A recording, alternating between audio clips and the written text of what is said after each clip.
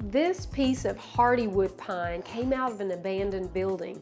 You know, there are companies who actually take old churches, old buildings, and old homes that are going to be destroyed. They take all the wood out and then they grind it down to the original finish, and it still has all this warmth and character. And then they'll make it into a piece of furniture for you. Well, I created this custom cabinet that you see behind me, but I wanted to have a really warm and inviting, something that I could actually use, butcher block top. And they took this piece and we stained it with an edible stain so that we can actually use this for a chopping block. What I love about it is that it has such character, but it is also very functional. It's a great way to repurpose. Also, it's 2 inches thick, so it's really got some depth to it. Anyway, it made a great piece, and I love the fact that it has a great story to it. So the next time you want a countertop, why don't you consider a reclaimed piece? They're really good ideas, and Irlene Mandrell is with us and giving us some great tips and ideas for the holidays too. Irlene, you created something special for your family, for your mom and dad, every year when you guys had the show. Tell me a little bit about that. We've got a clip. Well, we had a tradition growing up. Barbara started it, she was a little bit older than us, and started it where we'd put on a show for mom and dad every Christmas. I remember the youngest, when I was the youngest ever, was the only thing I could do was skip, and then it was even with one leg because I didn't even know how to do that. I mean, that's how young we started, like a few years ago. No. So when we did our Christmas special, it was Barbara's Christmas special after our show had finished. And so she did this around the fact that the bus broke down, her bus broke down. She's all by herself with Nathan, her youngest, and she's thinking about what Christmas would be like.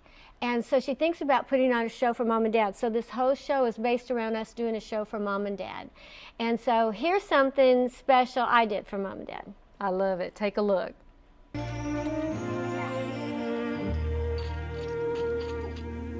Well, we're still here. It does give me a little bit more time, though, to share my Christmas fantasy with you. And if you liked our opening, you ain't seen nothing yet. Lady and gent, the world's greatest prestidigitator. You were supposed to make your entrance from over there. There's too much smoke over there. Good luck.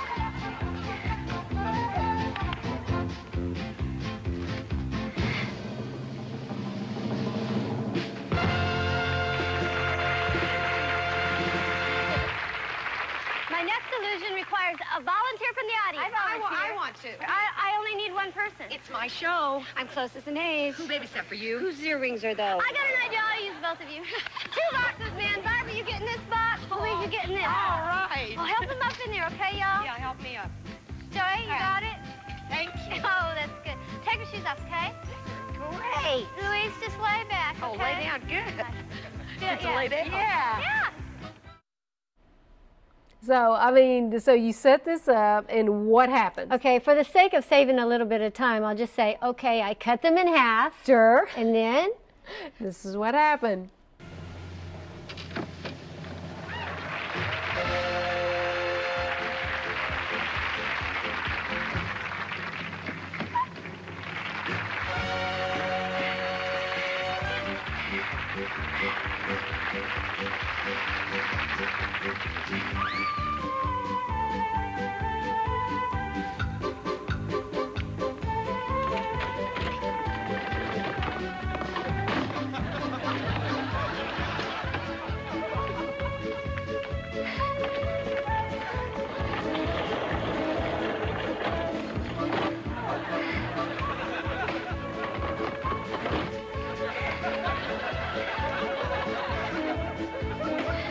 Gentlemen, remove the blades.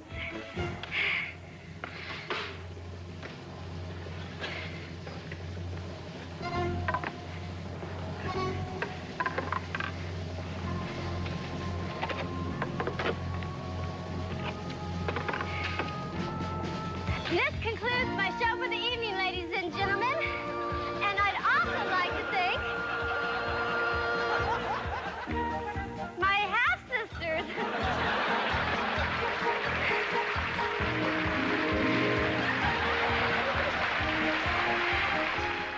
Good job. I mean, okay, I really, in private, I said, now, really, tell me really how you did that, because how were their feet wiggling? And so, so she told me the secret, and she's going to reveal it right now. What was the secret? I cut them in half. I did. That's the truth is, you know what's funny? The real truth. She thinks I just don't tell her because I signed a contract not to tell.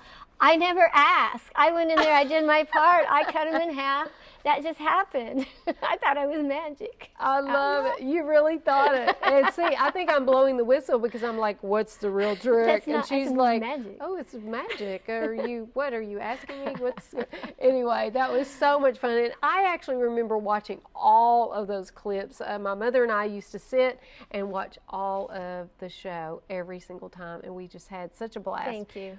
Well, one of the family traditions that you have that you want to share with everyone is become really an heirloom. I think everyone should do this. Tell me about I this. wish I'd done it in other ways too, and I'll tell you in a minute, but this is my very, very special. This is so incredible to me because, like I said, I lost my dad a few years ago, and this was made, and actually Louise took the same recording and made what could be something that you just put on your table. Yeah, and just hold it right there so they can see that that's your mother and father. Now see if you can hear this.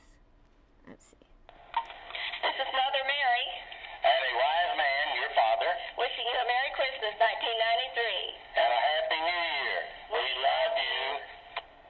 Oh, now, precious. how much I love that, and it means so much to me, and how much I wish I'd done that with each child as they grew up. I'm thinking about making them do it this year. My youngest is 18, but still, you know, or a little one starting singing every year when they're like 1 year old and they're starting to sing, you know, wish you a Merry Christmas or Santa Claus is coming down, something, and make them do it every year even when they grow up. Well, and I mean, how precious is that to have your parents, you know, on the recording, and every time you put it on the tree, you can remember, and even more precious now that your father has passed away. It's the most a beautiful precious ornament I'll ever have. It's incredible. Yeah. And where do you get these? I mean, do you know where? Do you order them online? You can find them a lot of places now.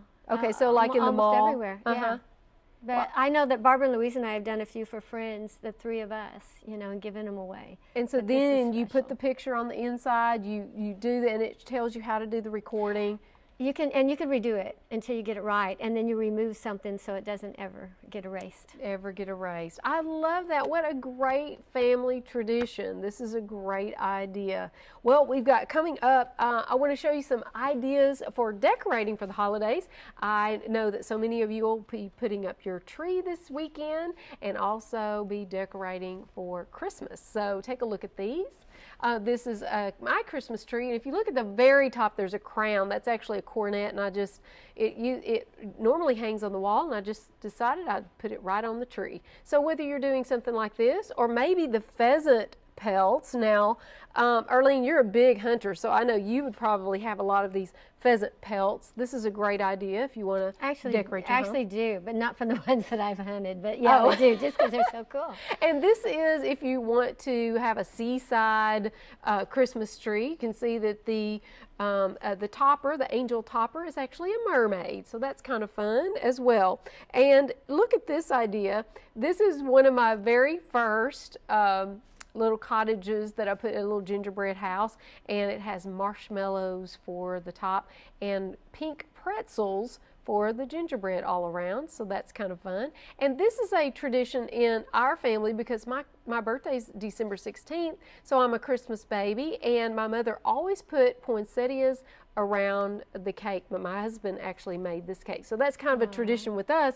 But now you've got a story about cakes and birthdays during Christmas and something that happened to your father at Christmas. Tell us about that. This is the miracle. Christmas is a miracle to start with. It's an amazing time. But my dad, Mom's first baby, she was getting ready. It was Christmas Eve. She's getting ready to have the baby, and the doctor came to my dad and said, "I'm sorry, there's absolutely nothing I can do to save your wife or your baby. That's it. There's just nothing." And Dad was praying. He was in the waiting room when a doctor came by that Dad did not recognize, and he came up to my dad, and my dad had been a pharmacist mate in the Navy, And he recognized Dad, and he says, I'm whatever doctor you served under me and you assist me.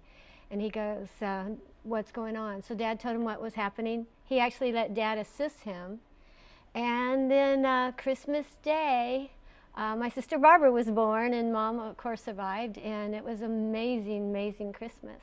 Oh, what a great miracle. And then years later, what happened? Barbara gets a present. Yes, my first baby, Derek, was born on Christmas Day. Barbara couldn't be there, she said, and he was actually, I think, due the 1st of January. She said, I want him born on my birthday. And it happened, and just because I believe it's just because she prayed it in. I think he was born within a minute of when she was born. It was That is amazing. Great. 2 birthdays. Now, you said, though, and just like my birthday, I always enjoyed having my birthday in during the Christmas holidays, because as a child, I thought everybody decorated for my birthday. So I saw all the lights, and I thought, wow. I mean, I'm like 4 or 5, and I think everybody's decorating for my birthday. But you all have very specific things now. Barbara set up some rules. Well, she did. She from and you very all young. make 3 birthday cakes. We do a birthday cake for Barbara, a birthday cake for Derek, and a birthday cake for the baby Jesus. And I love that tradition. And also, Barbara said, and we followed this, no birthday presents in Christmas wrapping paper. You do not put it under the tree. You do not do combined presents. But it's been great for Derek, because as you do go to people's houses on Christmas for parties, they remember it's your birthday. So you end up with a lot of parties. It's great. They never forget that it's your birthday, That's right? it. We had a family Christmas always, never, not on Christmas because we had our own kids and our own families, but we would have a big family Christmas. It could be 2 weeks early, 2 weeks late, but always celebrated their birthdays in addition to on the day of at the family Christmas. So that was special. That is so fun. Well, you and I were hanging out, and we're trying to condense 2 hours of conversation into this 1 hour, because we just kept talking and talking about traditions and ideas, and I was like, oh my goodness, we've got so much to talk about. But one of the things that Irlene was telling me about was so sweet, was this little tradition you had with your dad about guess what's in the box. Tell me about that. Oh, this is funny. My dad had such a great sense of humor, and I'm sure that's one thing I love that he passed on with the family, you know, because he always said, you got to laugh about everything. I laugh at my mistakes all the time, and they're all the time. But anyway, he would guess what's in his Christmas present from all of us girls. And one year we said, there's no way he's going to do it. And you know how you do, it's a little present in a bigger box, and the bigger, he had to keep opening it. So it's a bunch of boxes and then a big box. And he got it, and he shook it, and he went, it's a coffee mug. And it was. So the next year, Barbara said, I bought him a present on my own. And I'm not telling you and Louise, because maybe he's getting it out of you somehow, and you don't know that he is. So she was so proud of keeping this secret from Dad. And before she went to school one morning, and she was in middle school, so back then I guess it was called something else, but she answered the phone. It was my dad calling, but she didn't know it. And he said, we're doing a survey about Christmas, and we'd like to know, what did you get your father for Christmas? She said, oh, a gold lighter. He said, thank you very much. And it was engraved, and she couldn't return it. She was so upset. But he was great. He was funny. He would always guess what's in the box. And what a great little tradition. I mean, that's something that anyone could add, is guess what's in the box. That's what's fun about the traditions of the holidays, is you can make up your own things that work for your family. Well, we want to hear about the next generation of the Mandrells and your children. I want to hear what's going on with Derek and Vanessa and Christina, and we do have some pictures too. Tell us about the kids. Okay, my son Derek, and then with her arm over his shoulder is my daughter Vanessa, my other daughter Christina, and then me on the side. You can tell we're laughing because we just have such a great time together. They are so much fun. And you see the picture where we're playing music together. Now they all sing and dance and act, and Derek's a drummer. And here we're together, me and my girls, because we just did a... And what's the little dog's name? Is that your dog? No, that little dog is named Belle, and he's the star of that Christmas movie. It's going to come out next year, but we just did it actually a couple months ago, and it's called Jingle Bells. And if I had a second son, that was Christina playing her part in it. She had a pretty major role in it.